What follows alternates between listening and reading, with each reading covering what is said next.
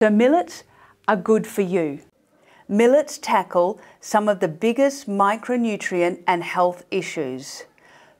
Pearl millet is high in iron, one of the top 3 most common micronutrient deficiencies globally. And bioavailability studies have shown that a meal of pearl millet will provide the average person's daily requirements of iron and zinc. Millets have a low glycemic index, so are really important for preventing and managing diabetes. Finger millet has 3 times the amount of calcium than the equivalent of milk.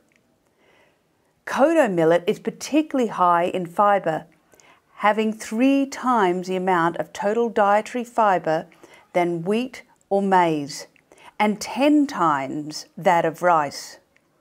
Millets are also high in protein, having at least the equivalent of milk, and pearl millet having double the protein that equivalent of milk has.